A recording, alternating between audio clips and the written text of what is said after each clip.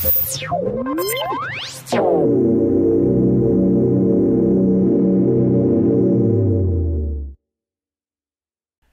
if a PS drive only exists within Windows PowerShell, how could you possibly use PowerShell to do something like a logon script, where you might need to map real drives, ones that would show up in Explorer?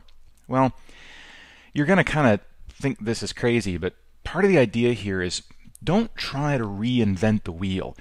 In other words, rather than asking yourself, well, how would PowerShell map a drive? Forget PowerShell for a second. How would you normally map a drive in say, a batch file, just a regular command.exe batch file? You would probably type something like net use z, send it to server-r2 c string, and that's what you would do it. And guess what? That exact command will still work within PowerShell. In fact, what PowerShell will really do is create an instance of command.exe, run that command, capture the output, and then bring the output back into PowerShell. So it'll all kind of look like it's running in PowerShell, but really under the hood, it's the same command you're always used to running. That's the real moral here. You don't need to reinvent everything. There's not necessarily a PowerShell way to do every single thing that you might need to do. Sometimes the old ways are just as good.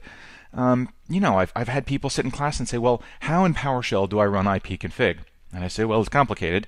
You type ipconfig and you hit enter.